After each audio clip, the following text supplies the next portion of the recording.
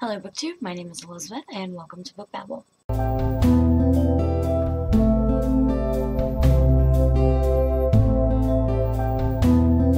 So today I am going to be doing a small haul video, and I'm going to be doing my ridiculously horrid weekly wrap-up. So let's just begin with the book haul. I got a couple books in the mail this week from independent authors in exchange for an honest review, and the first one I got was Want. This is the first book in the Numbered series by Magus Tor, and this is a dystopian type sci-fi novel, young adult. It looks really good. It's got kind of like a Cinder feel, I guess, because there's lunar colonies and things like that. I'm going to read the description on the back. Trust no one trusts. That is the way of Lunar City. In the year 2278, inhabitants of the United Earth are separated by distance and classes. Lunar City, the city built for the rich and the desolate, destroyed Earth for helpless rest.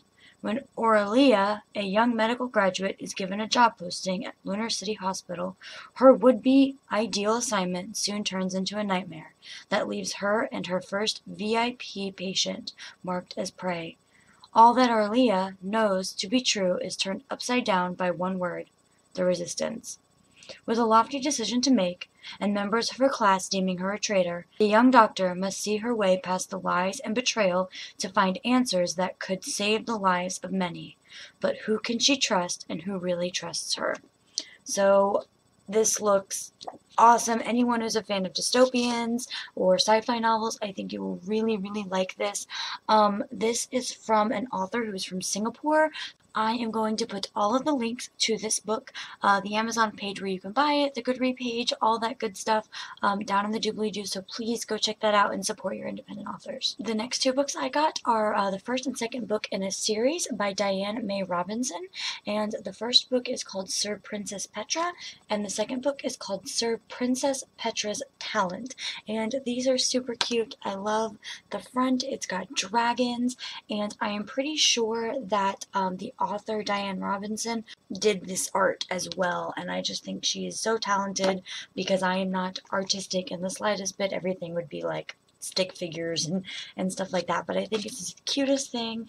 And this book is only 64 pages, and it's even got pictures in there, and in the front it's got books with maps, and I know you BookTube fantasy lovers love books with maps in the front, and I just think that it is the cutest thing because you can tell it's hand drawn.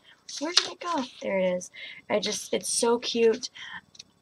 I think this is going to be a really fast, fun read. I plan on reading this to my baby brother after I read it myself the first time. This one as well has pictures, and I just think the pictures are so well drawn. I love that they are in pencil and they're not colored. I just think it gives more of that fantasy feel, old schooly type feel to it. I just think it's just awesome. I love the covers and the characters. They just have so much life to them, and you don't get that a lot with hand-drawn art like that. I think they're just the cutest things, and I am super excited about reading both of these. Thank you so much to Diane Robinson for sending me the copies of her book.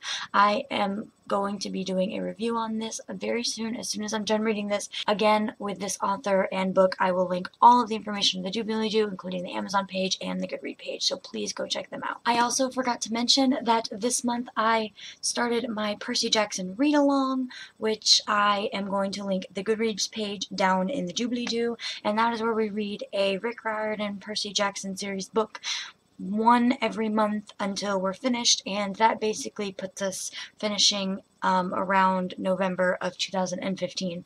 So this is the book we're reading to begin with, and all of the information, again, I said, is going to be in the doobly-doo, so please go check that out if you want to reread the series. If you've never read the series and you want to start, join. It's for anybody to join. Now, as I said, my one measly book that I read, and I didn't even read this. I had started it. I was on like the first 5 pages when I did my weekly wrap-up last week, and I'm only like halfway there this week. This week has been crazy. My mom throws a huge Halloween party every year. I was staying with my mom all week, helping her get ready for her Halloween party, and then we had the Halloween party, and then we had Halloween, and I was trick-or-treating and all of this stuff. So it was just a crazy, crazy week. I have not been able to finish this book. I was hoping to get the whole series finished before the end of October, and that definitely didn't happen. All I can say is that I really enjoyed this book. The publisher sent me The Sorcerer Heir for review, and I'm going to be doing a full series review as soon as I'm done. I've just gotta, I have to finish reading the Dragon Heir, and then there's the Enchanter Heir and the Sorcerer Heir left in the series, and I hope to finish this hopefully before the end of the week so that I can do a review on this for you guys, because I just have so many books that I have to read this month. Like I said in my last video, Katie from Kit Kats Can Read is doing a review-a-thon this month where you just catch up on all the reviewing that you need to do, and I have a total of 11 books that I have to review, hopefully very soon, including the 3 that I just hauled for you guys. And I also have 5 books that need to be turned into the library in the next month. So I have quite a lot of reading to do. So that's it, guys, for my ridiculously sad weekly wrap-up. Okay, guys, thank you so much for coming to my ridiculously horrible weekly wrap-up and my tiny book haul, and I will see you guys next time. Bye!